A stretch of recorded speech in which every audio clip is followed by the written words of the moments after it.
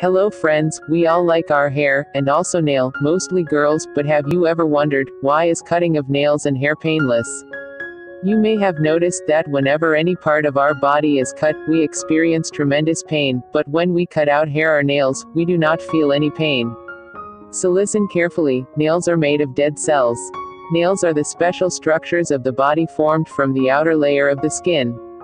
They are made up of a hard material called keratin. Keratin is a kind of dead protein. The base of the nails is located inside the skin of the fingers.